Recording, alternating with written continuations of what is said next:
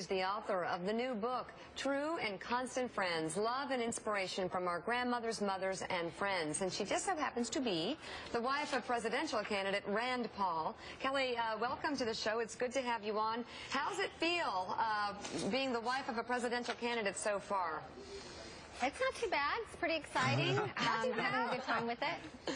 Yeah. Some people say it's a little grueling, so get ready. But we're glad to have you on the show. The book looks amazing. I understand your grandmother inspired the book.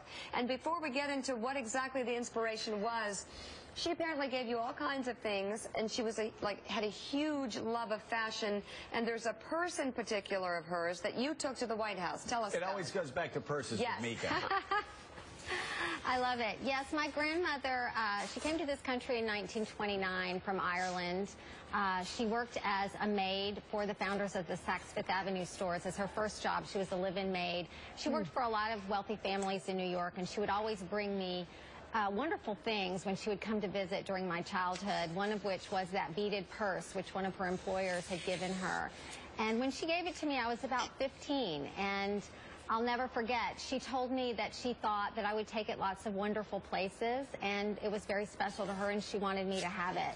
My grandmother had a beautiful lyrical way of speaking, and she always made a big production out of everything. She was very dramatic, and I just remember her giving me that purse, and so it's been something that I do want to take special places, and the first time I took it to the White House, I felt like she was there with me. Dramatic. Great storyteller. I read that she embellished stories. Who would ever guess she came from Ireland? But anyway, you know, you also talk about your friends, though. Your friends are an inspiration to this book. This book is about women who actually get together every year, and you guys talk about all your problems and share your problems, whether it's divorce or you say abusive husbands or just whatever problems in life. Talk about how that inspired this book as well. Very much so. We're a source of support for each other through the tough times, but also all the great times, too. And there are a group of amazing women that I met the very first week of my freshman year in college.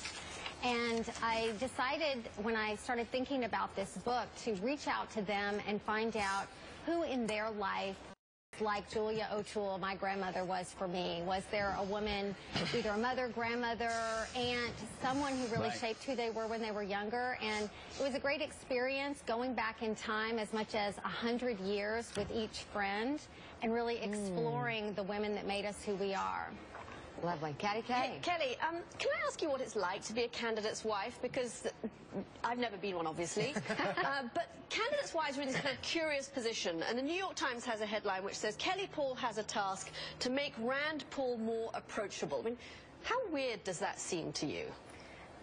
Pretty weird, because I don't really look at that as my task. Obviously, that's something that a journalist wrote.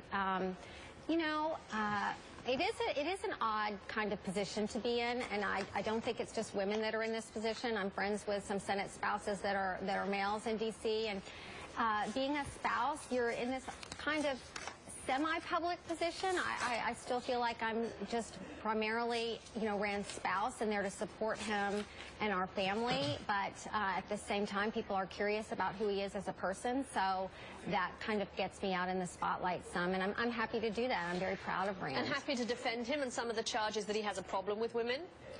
Absolutely. I mean, to me, the whole gender angle on that was a bit of a false construct. I mean, that's not who Rand is as a person.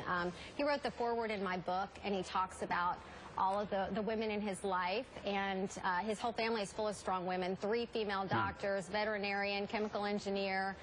His longtime partner in his ophthalmology practice is a female surgeon that he worked with for over 10 years. So Rand is someone who truly looks at the substance of a person, their intellect and their ideas, and is the last person to ever judge someone based on their gender or anything else. And Mika, that lines up with what you said after the Savannah Guthrie interview. You said this is not about being women. This is, they can take care of themselves. Savannah was fine. Yeah.